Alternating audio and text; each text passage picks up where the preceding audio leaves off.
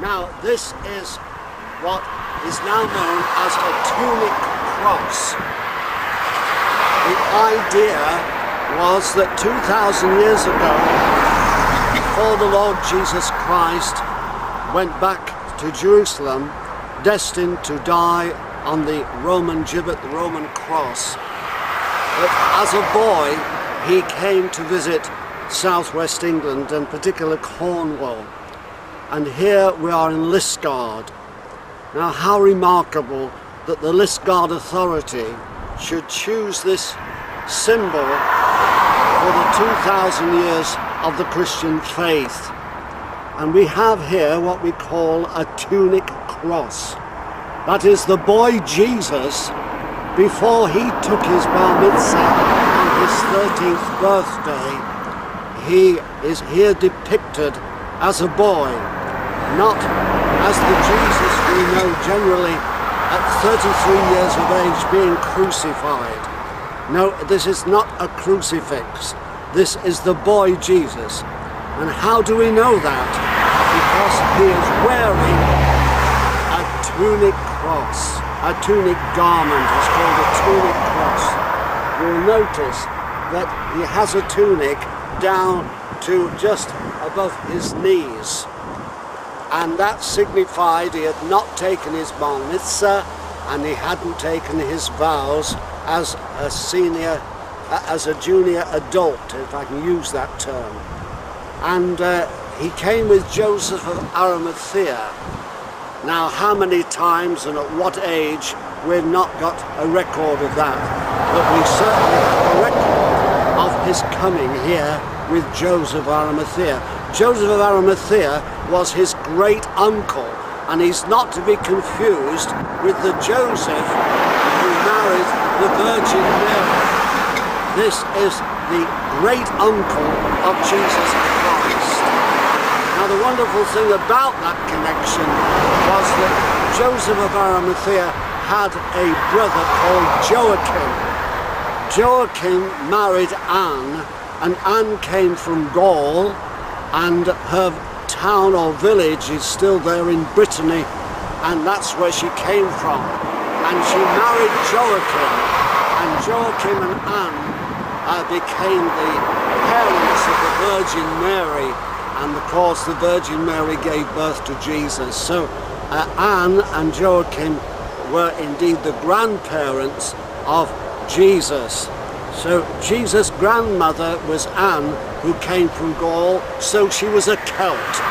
So our Christ's wonderful connection with the Celt people, or the Celt company, occurs, and this is one of the products of that relationship.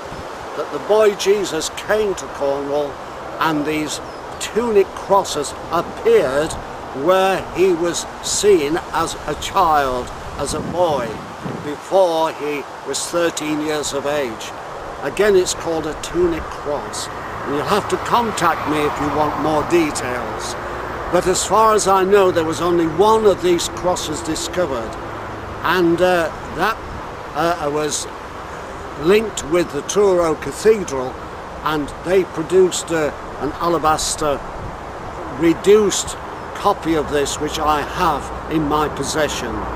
So we thank God that Jesus came probably because of his connections with his grandmother in Gaul, and of course it was not far away. We call that Brittany today. So it's a wonderful story. This is one of the evidences that the boy Jesus came to England.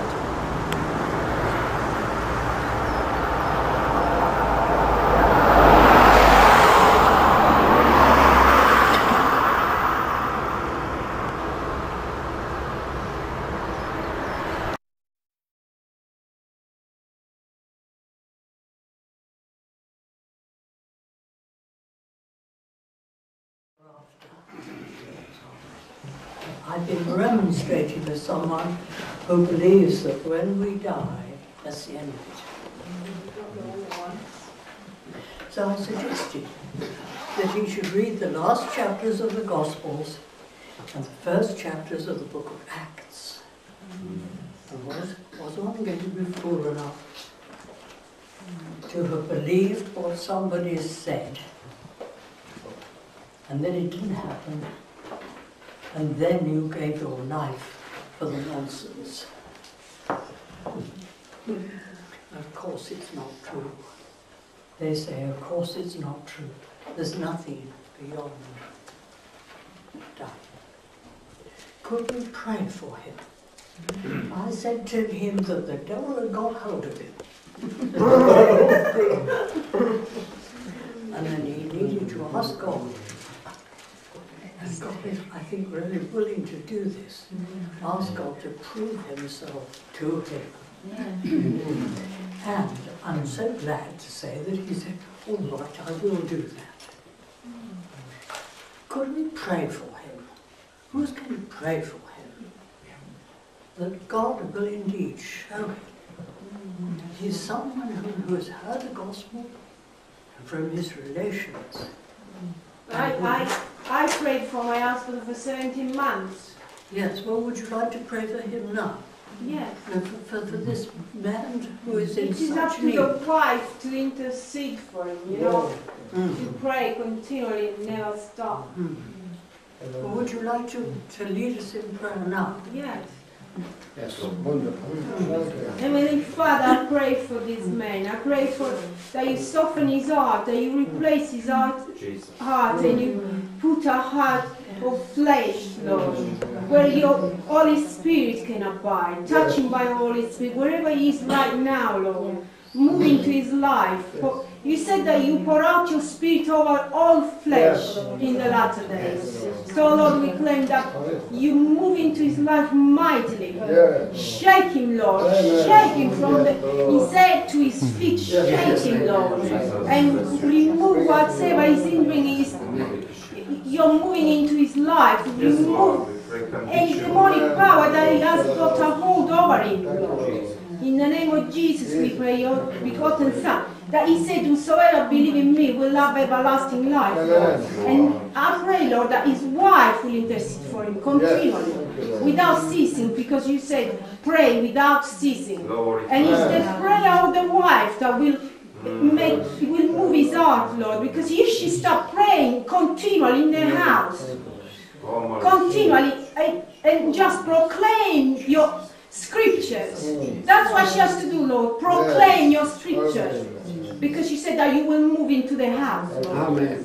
Where your presence abides, the house belongs to you. And we all belong to you, Lord.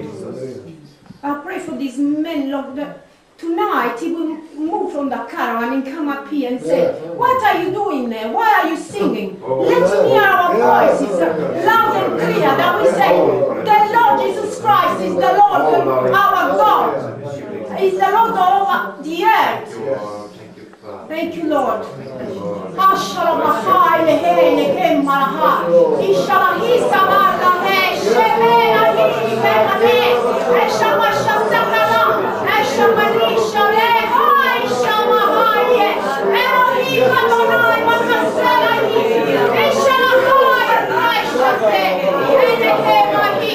We bless you, Lord, and praise you. Hallelujah. Glory to you, O Lord. Oh, heaven and earth.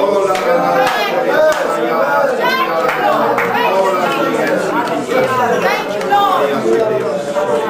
Thank you, Jesus. We plead your blood, Lord, over this service. Lord, I do lift up this woman, Lord. Lord, I ask your Holy Spirit, Lord, to lift her, Lord. Lord, I thank you, Lord. Lord, you continue to strengthen her, Lord. Lord, as she prays for her husband, Lord. Lord, that you give her the words, Lord. You give her the anointing of your Holy Spirit, Lord. Lord, as she walks around that house, Lord. Lord, that the presence of Almighty God, Lord, is poured out upon that place, Lord. Lord, that this man, Lord, oh, Father, that you're bringing conviction into his heart, Lord, that he turns his knee, Lord. Lord, that you said every knee would bow, every tongue confess that Jesus Christ is Lord. Oh, we thank you, Lord, for the faithfulness of our prayer, Lord. Lord, we lift her up before you, Lord. Oh, for the Holy Spirit flow in Jesus' name. Praise you. Praise you. Praise you.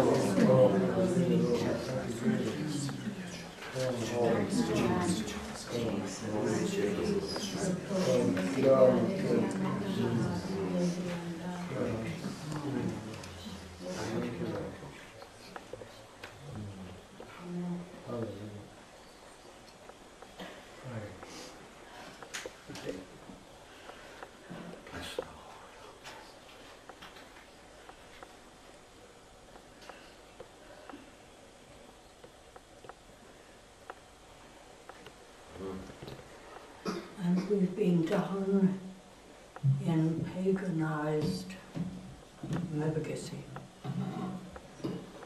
this afternoon. And I hadn't been there for some time. And I saw paganism as I'd never seen it before. And if we pray for the Lord to shake an individual, how much more we must be willing for him to shake a nation. Yes. Praise the Lord. Yes, thank you. So are we going to be willing to be a part of being shaken? Yes. Because that might be rather unpleasant. And the Bible does say that we shouldn't shrink from the chastening of the Lord. So can we pray that he will so shake this nation that people will be shaken back to Almighty God, Amen. to the God of their fathers, to the God to whom they committed themselves when the Queen was crowned years and years ago. Can we commit ourselves to the impossible unpleasantness of the time immediately ahead, and yet believe that during that time we shall have wonderful opportunities to lead people to Hallelujah. Praise the Lord. Praise God. Would there be somebody who could lead us in prayer over that?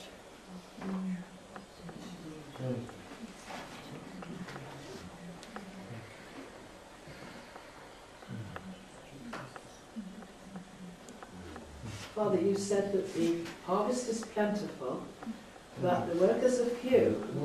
And Lord, you said, ask the Father to send out workers into his harvest field.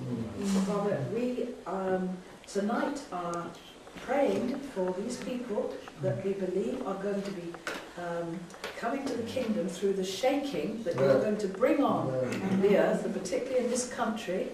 And we ask, Father, that you bring out more workers for your kingdom, because when the harvest comes out, we believe it's going to be a mighty harvest. It's the end time harvest, and we do believe it's going to be a mighty one. So we ask you, please, to prepare us and those like us, those that believe in you, and bring out more workers into your harvest field, but prepare us to be ready by the power of the Holy Spirit, to have the gift of discernment, to know when people are ready, and to be able to lead them to the Lord, and to be able to share the good news with them, Lord, and to be able to be there for them when all their troubles come upon them, because they will in the shaking. There's going to be many troubles, and people are going to be really frightened and afraid and everything. So we just pray, Father, that you will enable us to be there and ready for them, and you will be preparing us to be there to be workers in your harvest field. But we also ask you, please, to send out more workers into this harvest field, getting more people ready, so we can be there for you at the end of the age, because Jesus said, when I come, will I find faith on the earth? And we pray that you will find faith. You will find faith in us, Lord Jesus, that we will be ready and willing, and workers ready to bring in the kingdom for you, Lord Jesus. Bring in the harvest. Amen. Thank you. Yes, amen. Lord. Amen.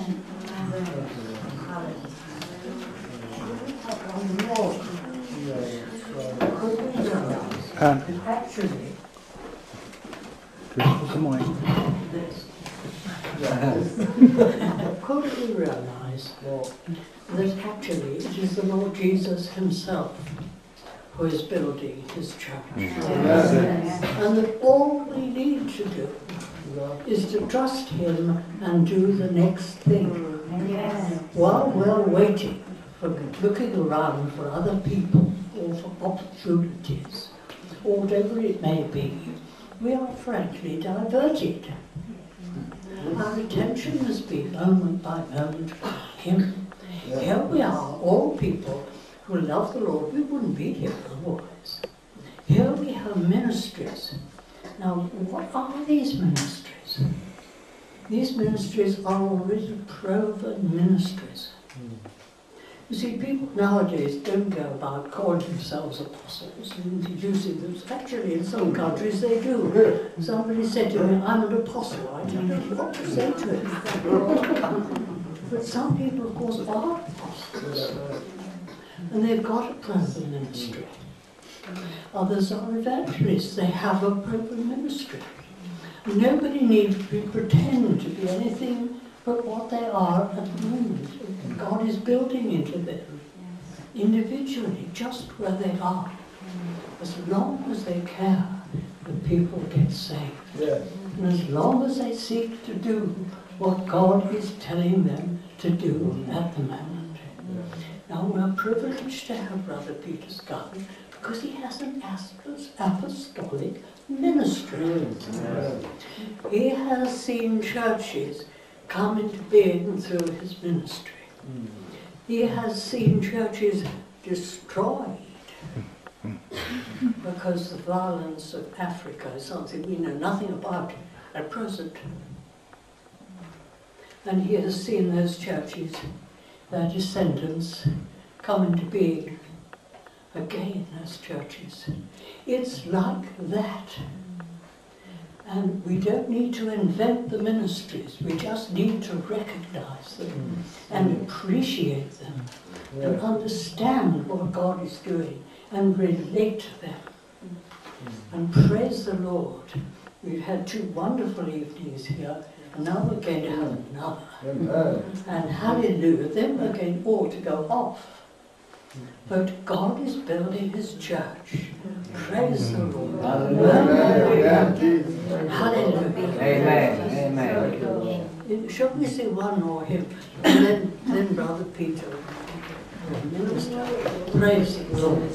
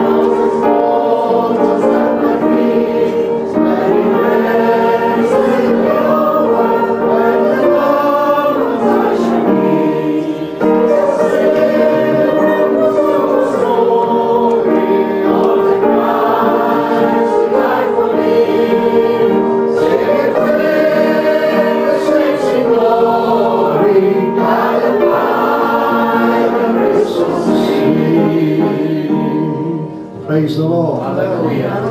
That was the choir practice, wasn't it?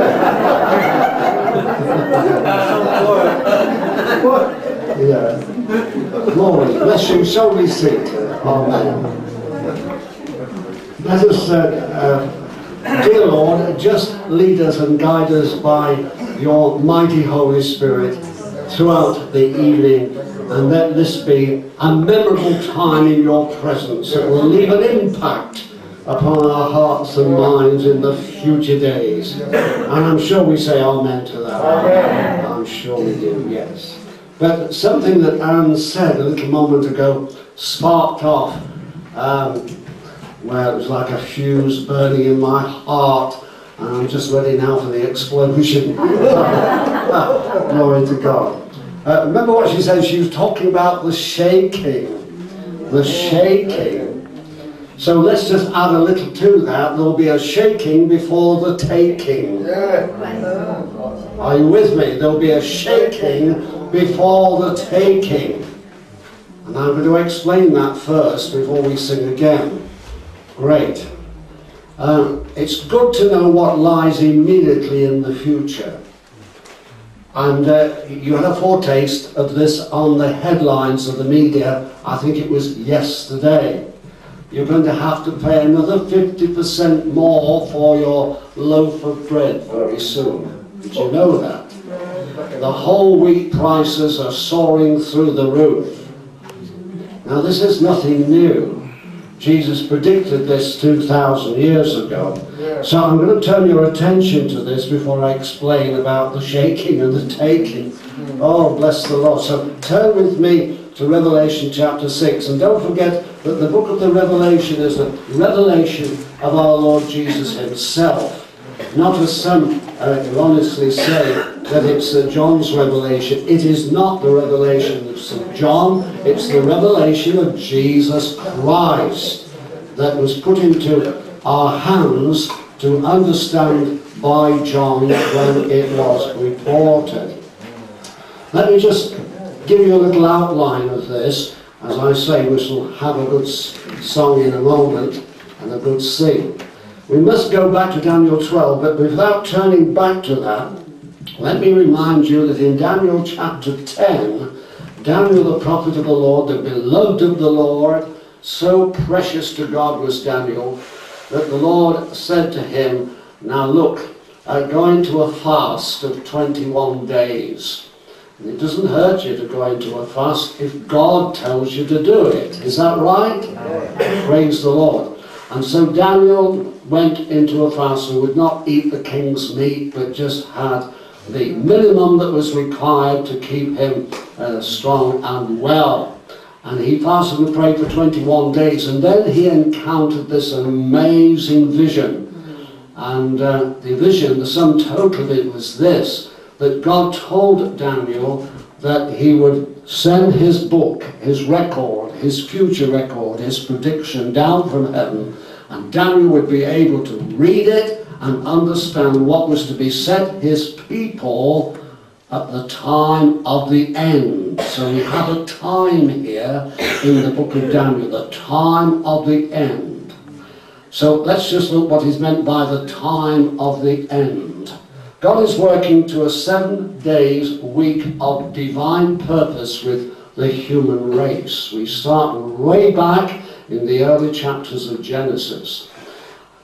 From, say, as far as we have dating of Adam's age, and he lived 930 years. I don't know what we would look like if we were heading for 930 years. My. I think you'd scrap all the mirrors in the house to start with. Praise God. And if you date from, now we're not sure when Adam's dating began, I would propose it was at the time of his disobedience, the time of his fall, because God had said, in the day that thou eatest thereof, thou shalt surely die. And Adam and Eve partook of the tree of the knowledge of good and evil, which they were forbidden to take. So I'm sure the timing began about that point in Adam's experience. And if you take that time in and clock off the 930 years, which is very interesting because it takes Adam almost to the first 1,000-year marker, doesn't it? And then just into the second period, that's the beginning of the second 1,000 years, Noah was born in the year 1056. Meanwhile, an amazing event happened between those dates when Enoch walked with God and was not, because the Lord took him. And I want to be a was not, do you? Praise the Lord. Amen. That the Lord take us into his presence, which I'll touch in a moment. But then if we consider that and we go on, we find that there is a period of 4,000 years in approximation, but it's quite close to it, between the Adam, as I say, at the timing, and the appearance of the Lord Jesus. And he was promised to be the seed of the woman, and he was the seed of Mary, as well as, of course, the divine seed of God. And we now find ourselves with a further 2,000 years from Christ till now, which really allows for the first 6,000 years from Adam through to where we are today. 6,000 years have elapsed. Now, Peter was very intrigued about all this sort of thing, and he would ask Jesus questions that we probably would have asked him if he had been available to us in that sense. And this was after the resurrection, and Peter said to our dear Lord, he said, now come on, what was this timing that Daniel talked about, and the time of the end? And the Lord gave him a very satisfactory answer. He said, look, be not ignorant. I like the way Peter puts this. Be not ignorant. And I say this to you tonight. Be not ignorant of this one thing. Now that's a very outstanding statement, isn't it? And it's in 2 Peter 3 verse 8. Be not ignorant of this one thing, that a day with the Lord is to be counted as 1,000 years. Okay. So when we're talking about the 7-day time scale, that's the 7 days in each week which God allocated in Genesis 1, then we are now at the end of 6,000 years. And indeed, we are at the end of 6,000 years. In the timing, if you have the time to just check carefully through the scriptures. I spent 3 years on this, and I tell you, it was intriguing. Right, so, and another thing I want to add is this, that in the days of Jesus, the days began, I mentioned this earlier, but the days began at 6 o'clock in the evening, okay? And yet Jesus, 2,000 years ago, talked about the midnight hour, which I think is remarkable, because our days begin at midnight. And the story of the 10 virgins, or the 10 bridesmaids, all hinges in its great challenge around the midnight hour. And so we can see that Jesus knew 2,000 years ago that the timing situation, as far as we're concerned, would change from 6 o'clock in the evening until midnight, the beginning of a new day. Right, so we're bang on with this now, and I trust that you'll know that. And what I want to share with you very, very briefly before we sing again, because we're going to take a song about the coming of the Lord, is this, that God has set out very clearly, and Jesus has also, the events that will come in rapid succession at the time of the end, so there'll be no mistaking it. Now, if we're going to talk to Jesus and say, Lord, like the disciples did on the Mount of Olives, when Jesus had forecast and predicted the destruction of the temple, now that had shaken the disciples. They could never conceive how this beautiful temple, although it had been constructed by Herod the Great, it was for the Jewish people, and they could never really comprehend the idea of it being completely destroyed. But it was the unique way in which Jesus predicted it would be destroyed. He said, you see that building over there? there shall not be left one stone standing upon another that shall not be thrown down. Right, so just imagine you've got a property and you're going to remove it stone by stone from the top to the bottom, and you're going to throw the stones down one after the other, because that's what it suggests. And that is exactly what happened to the temple of God, the temple of the Lord, when of course it was besieged by the Roman armies and by Titus, who was a general in the Roman army at that time. And that's exactly what happened. In the final stages, they tried to fire the temple because they were frustrated they could not find the treasures that they were seeking to discover. And they never did find them, of course, because they were to lay buried underneath the temple site until some hundreds of years later. Right, so there we have the picture. Now, the signs that Jesus gave are outlined in Matthew 24, Luke chapter 21, and Mark chapter 13. And they all tally if you compare them. And they're all in the same order if you compare them, which is most remarkable. And so they're set out clearly by our Lord, and I'm going to remind you very quickly what they were.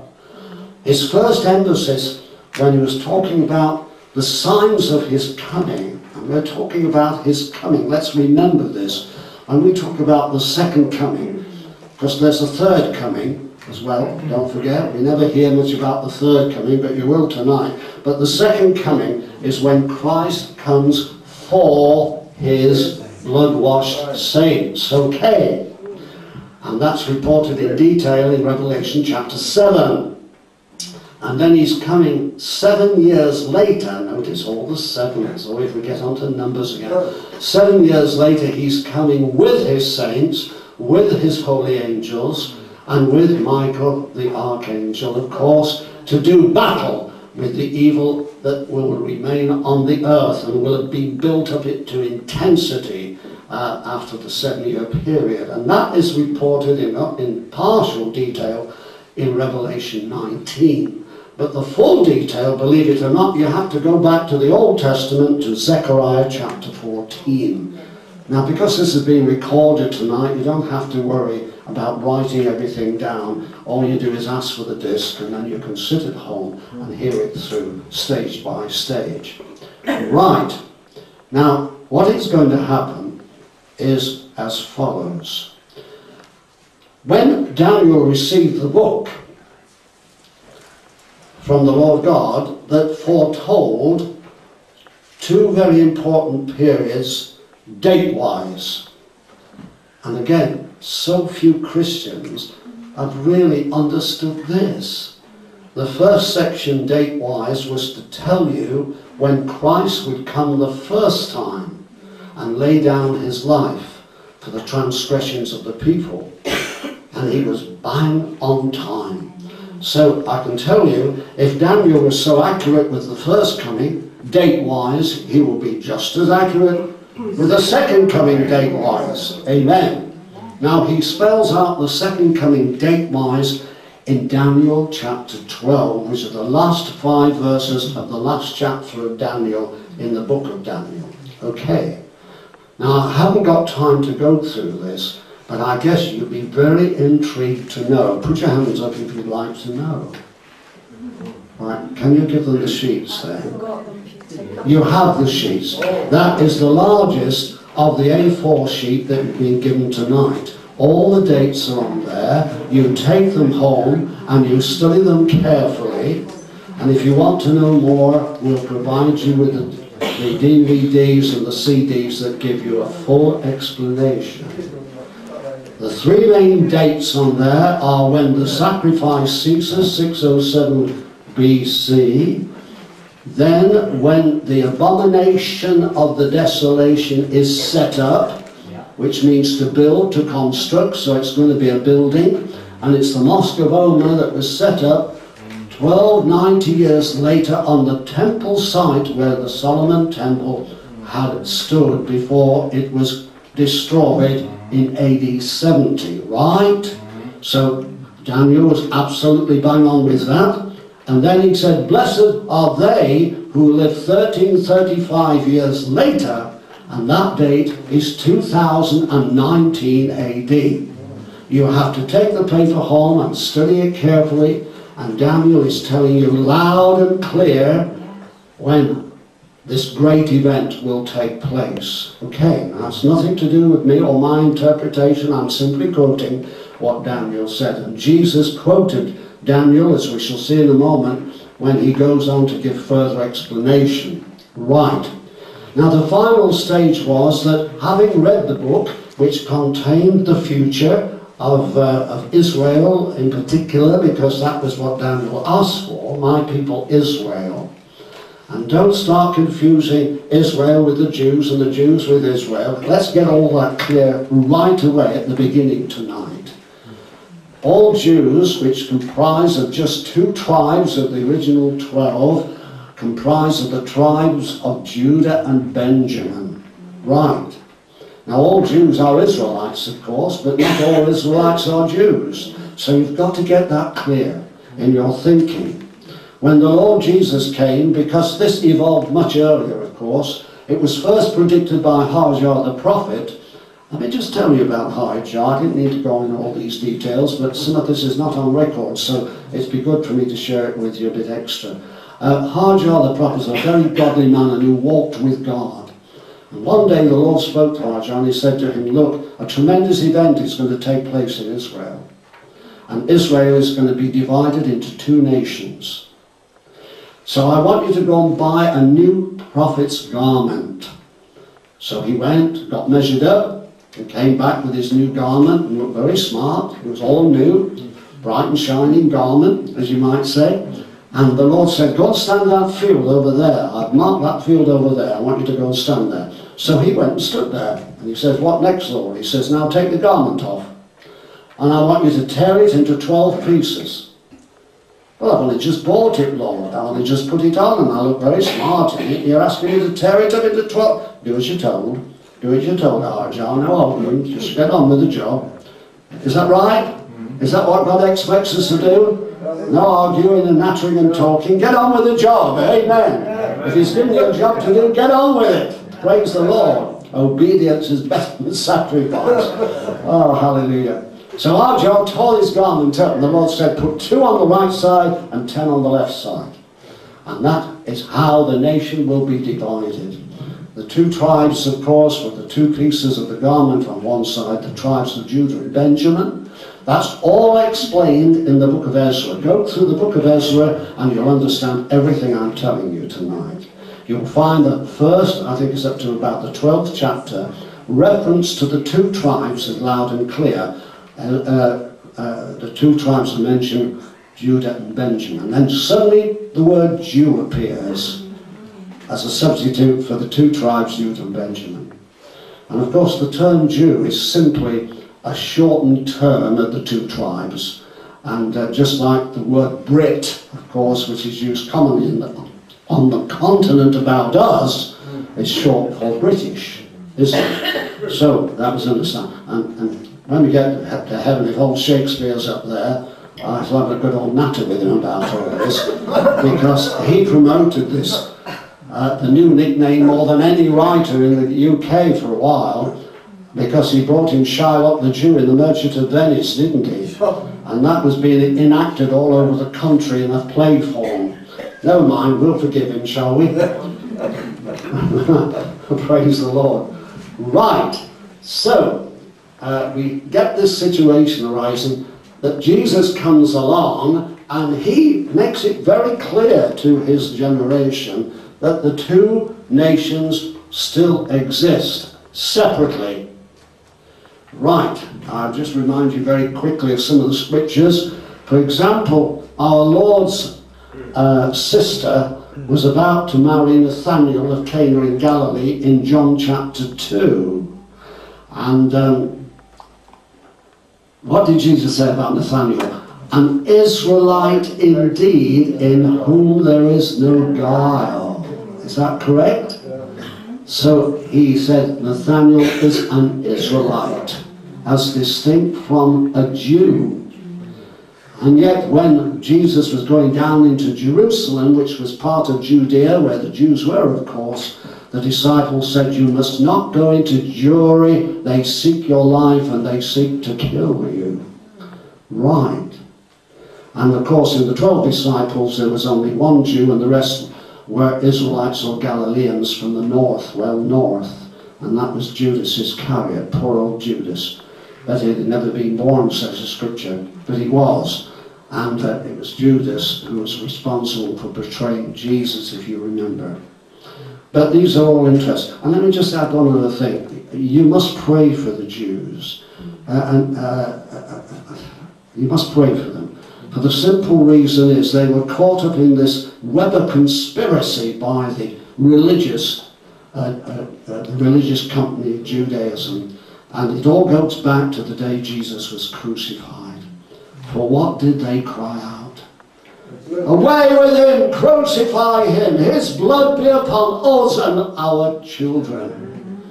And that's why the Jews have suffered for 2,000 years. Did you know that? Because they invoked the curse of God upon themselves.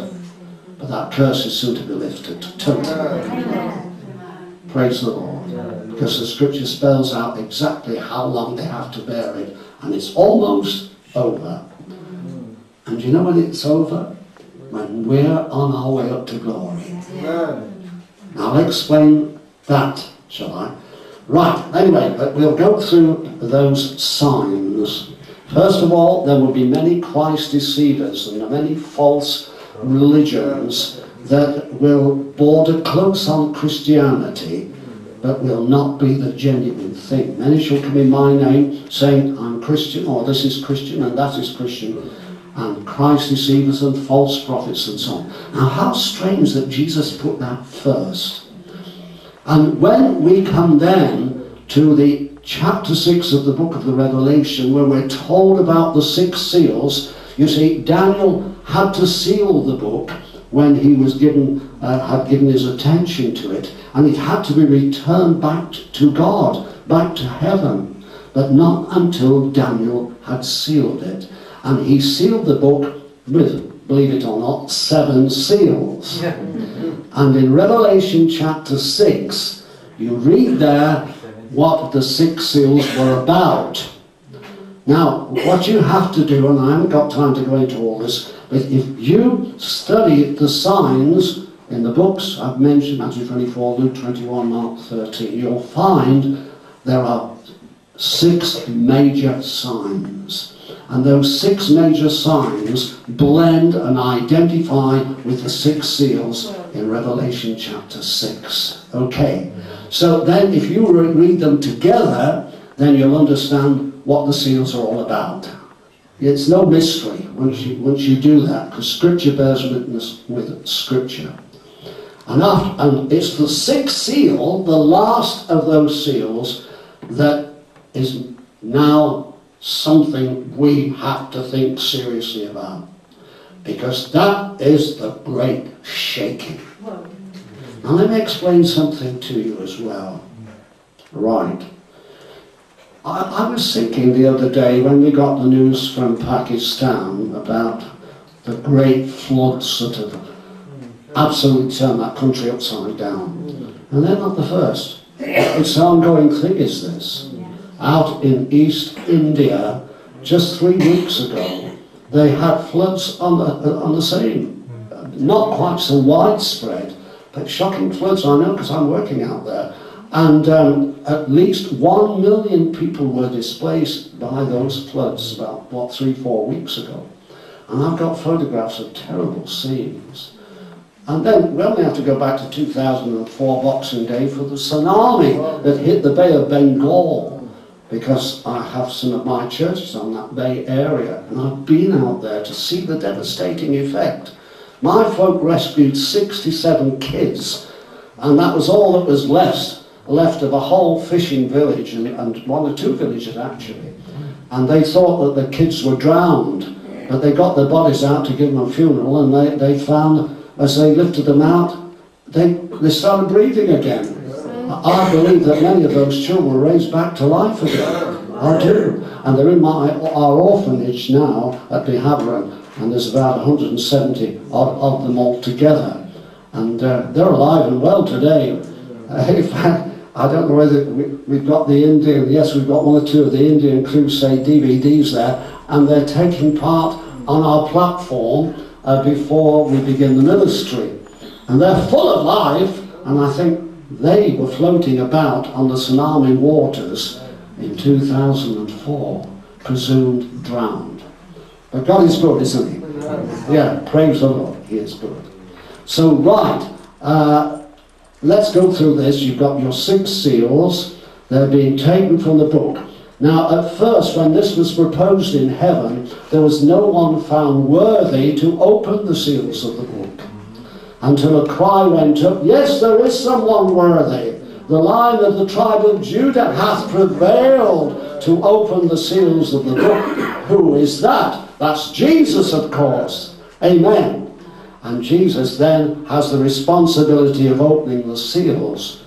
And you might say that the seal opening could have well begun 2,000 years ago, because there's always been, with little commas around it, antichrists. Is that right? Yeah. They were in action in those days, and so on and so on. You get Pergamos with the Nicolaitane doctrines and things like that. So they were there. But Revelation chapter 5 verse 1 is another key verse to look at, because this is what it says. And I saw in the right hand of him that sits upon the throne a book sealed with 7 seals, written within and on the backside and so on. And that is the same book that was brought down to Daniel in Daniel chapter 10. It's the same book. And it's the same book that was sealed by Daniel the prophet. He put the 7 seals on the book. And Revelation chapter 6 is the opening of the first 6 of those 7 seals. Have you got it clear? I'll try to make it as simple as I can tonight. Okay, right. Now, if you go through the seals and through the signs, you'll find when you come to the 6th seal, at no time in human history, listen, has there been what the 6th seal predicts.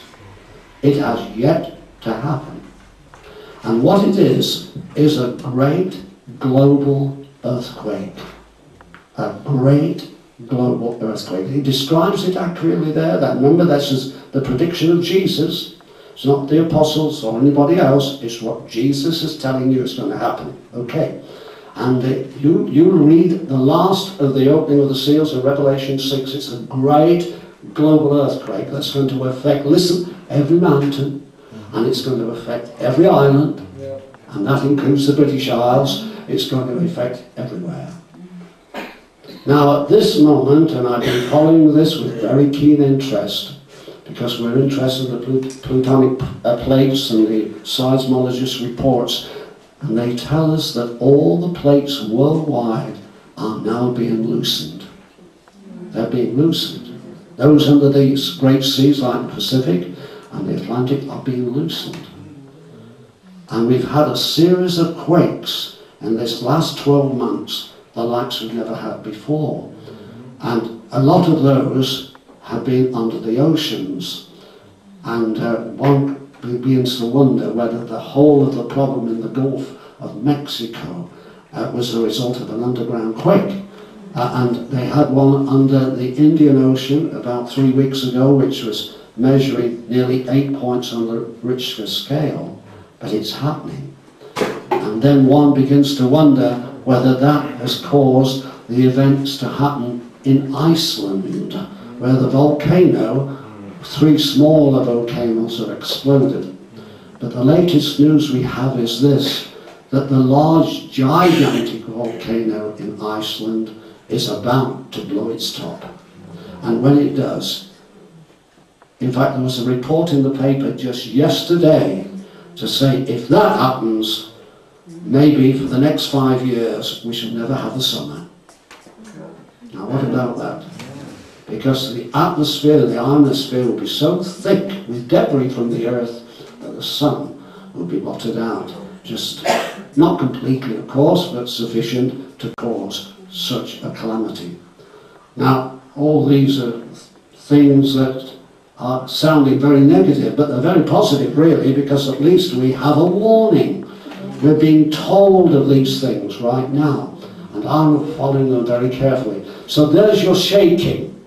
Isaiah says this world will be like a drunken man when all this begins to happen.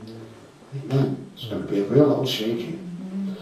And that's laying aside the great quakes we've had over the last 10 or 15 years. And they've been severe. And I'm expecting another one any time now. We've had 4 major quakes in the world already this year. In fact, more than that, of course, but they're the ones that have hit the headlines of the papers. And of course, if there's a big quake in South America tomorrow, you might not even hear about it, because the media are not interested in letting you hear something that happened again and happened again and happened again. All they're interested in is something sensational and new, as you probably know, to stir you up. Right, now, there's your shaking, and it's going to occur. Right. Can I just say one final thing on this? The New Testament record tells of a number of earthquakes which are quite independent of what we're talking about tonight, although that's one of them is included. Do you know when Jesus died on the cross 2,000 years ago? Do you know there was a great earthquake? Oh, there was. 3 amazing events took place which identify with the crucifixion. One was that the veil in the temple that separated the holy place from the Holy of Holies was split from top to bottom by the finger of God. And then Paul, when he refers to this in his later epistles, said that that depicts that through the flesh of Jesus, through him dying on the cross and bearing our sins, it means we have access into the Holy of Holies. Which I think is a very precious way of putting it, don't you? But not only that, there was this great earthquake, but simultaneously, many bodies of Old Testament saints came out of their graves. So we have a wholesale resurrection in Matthew 27. And it doesn't say half a dozen here and a few down the corner there and a few on the other side of the road there. It says many. And remember what it says? Bodies! We're not talking about spirits being resurrected up and all that sort of thing. We're talking about human bodies coming out of their graves. They had to be new bodies, glorified bodies. Amen. And they blend in, of course, with the feast situation, and that would be included in the feast of the first fruits. Praise the Lord. And that happened 2,000 years ago. So, if you now go through the New Testament, you'll find wherever there's an earthquake, there's a resurrection. No matter where it's mentioned, and I've been through them all. I'll just lift one out of random, Revelation chapter 11, the 2 witnesses that bore testimony after the church had gone for 3.5 years, and God supernaturally preserves them. And don't for heaven's sake ask me who's the 2 witnesses. The Bible doesn't say. You can surmise and make suggestions, that's up to you. But there will be 2 witnesses, and they will preach the gospel, and they will preach it in the city of Jerusalem. They'll be hated by the inhabitants of the city, and their tempers will so boil up that eventually God will allow them to be martyred. They're killed in the streets of Jerusalem where they give their witnessing. So there were street preachers. Are you ready, boys? There were street preachers, these 2, and eventually they were slain. And they had such a disrespect for these 2 godly witnesses witnessing the gospel that they would not bury their bodies. This is what's in the scriptures. This is Jesus predicting all this, so you can understand what's going to take place. And I've often thought, there can't have been many hungry dogs about that eat them all up in 3.5 days, wouldn't they? Anyway, they were not martyred and offended like that.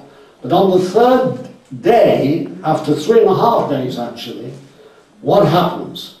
There's a great earthquake. Praise the Lord.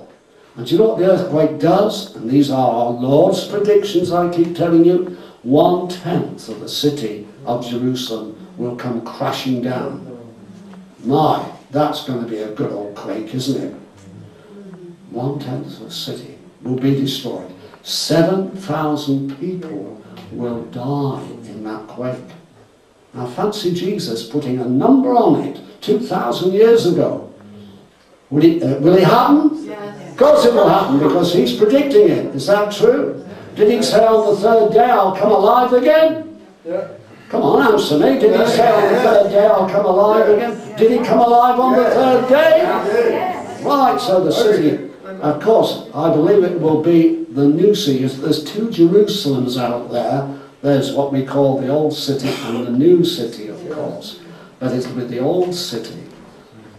The Lord will not touch his city now, because the city that now exists, Salem, as we might say, is the Lord's city. He built it. Did you know who built Salem? Who built what we call Jerusalem today? Who built Jerusalem? God. Yes, of course he did. And the angels came to help him. And it's called the city of God in Jeremiah. And it is God's city. So he holds the title deeds to it. Is that correct? Yeah, of course he does. So it won't be time anybody who now begins to touch it, because that's what will bring to head the final conflict between good and evil. Right. So, have you got the picture now? It's all there. Now, the last seal to be opened, the others have been opened, and if I went through them tonight, you'd say, well, that happened, yes, that happened, history tells us this, that, and the other. But nowhere have we got a record of a great global earthquake that affects every nation, every land, every mountain, and so on. No, we haven't got that, but it's coming. And all the plates are now being loosened, ready for the Big Bang. Now that's the shaking. It's going to shake the world. Now when that begins to take place, I wonder when the flood scale in Pakistan, now you listen to what I'm saying, I wonder when this happened in the last few hours or 2 or 3 days, I wonder how many folk prayed for the first time. How about that? I wonder how many folk got down on their knees and called upon the name of the Lord. Allah. Are you with me? I wonder how many rushed into the mosques and called upon Allah. Come and help us. Come and do something for us. Is that right? And I might go a bit further. How many ran into, if they were in the area where there was a Christian church, how many Christians ran into the church if it was still standing, if it had not been washed away, and they started to ask the Lord, come and help us, and so on. Can you imagine what will happen when a great global earthquake hits the earth? My. Do you think people will pray? Do you think they'll call on God? Well, that is what we're talking about tonight, and what Sister Ann's talking about. A calling upon God out of fear, out of terror. Because they won't call upon God out of conviction, because they don't want conviction. And so there will be a wholesale salvation. I mean, if God could extend his saving grace to a thief on the cross 3 hours before he had his legs broken and he died, God will extend his grace to those who call on his name in the last hour. Amen. We shall never know till we get to heaven and hear testimonies up there in the glory of folk who called in the last hour of their existence on earth to be saved. Is that correct? Now, are you with me with this now? Do you understand what I'm saying? So I've set the future out, the immediate future. And what happens then? This is what you need to do now. You need to read Revelation chapter 6, go through, there's another aspect of this I want to mention. Let's just turn this over with me, because this is something that I just want to point out. Because every day something is happening. And verse 6, you see the black horse, which was the third of the seals, a black horse. I heard a voice in the midst of the four beasts say, a measure of wheat for a penny, 3 measures of barley for a penny, and see that thou hurt not the oil and the wine. If you want to calculate that in the terms that it was written in those days, what it works out is that you'll have to pay £1 at least for a small loaf of bread. Have we got to that point, yeah? Who's paid more than £1 for a loaf of bread? Well, you jolly well got to do soon, because it's going up 50%. Okay? Don't you think that that is the fulfillment of this prediction that you're reading in the book of the Revelation, chapter 6? You can't have it much clearer than that. Well, let me help you to make comparison. I remember going down to cooperative, and Mum said, go and fetch me a loaf of bread. And I went, and I took 4pence halfpenny with me. How many of you can remember when you could buy a loaf of bread for 4pence halfpenny? Come on. Yes, my friend. And do you know how many pence were in £1 in those days? 240 pence